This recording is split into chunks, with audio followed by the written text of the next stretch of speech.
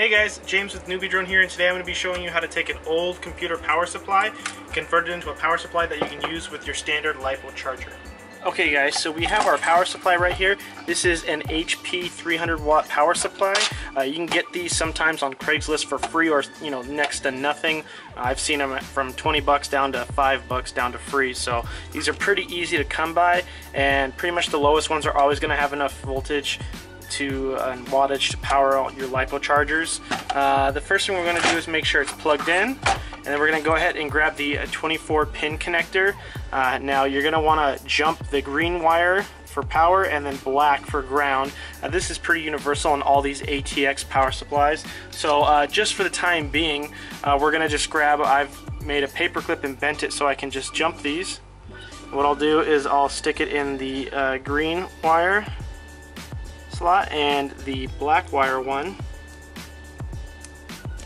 and that's going to simulate plugging this into a motherboard and powering it on, since we don't have a direct on button. Next we're going to grab our DMM. I'll leave it right there so you guys can see it, and we're going to want to find a 12 volt source to power the actual Lipo charger. In this case, I know just from working on computers that these ATX connectors, usually for graphics cards, have a 12 volt supply. So I'll go ahead and tap this in a ground, and then tap a brown for power. And we can see on our DMM we're getting over 12 volts. So this is going to be the perfect source for us to connect to the actual Lipo charger.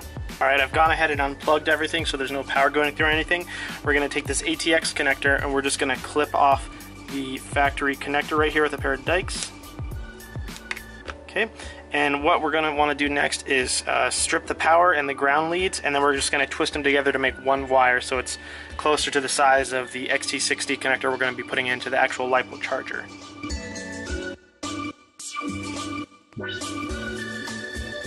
Next we're going to grab our male XT60 connector. I've already gone ahead and chopped these off and soldered some stuff on, and then we're going to want to have some nice heat shrink wrap, so I'm going to slide green over for ground since I didn't have any black heat shrink, and then red for power, and then we'll just go ahead and solder these on.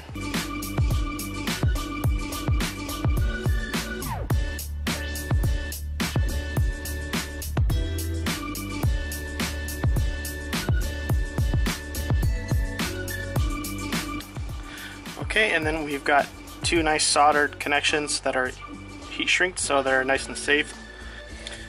Okay, now we're going to get rid of this paper clip that's bridging the connection right there, and we're going to bridge it with a nice piece of wire instead.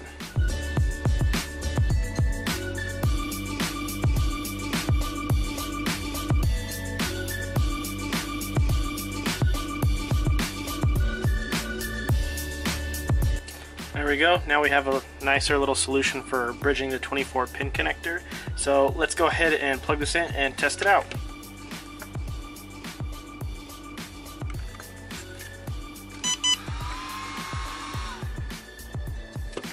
Okay, I'm going to be using one of our Nitro Nectar 854S batteries. Go ahead and plug this in. Plug the balance connector in.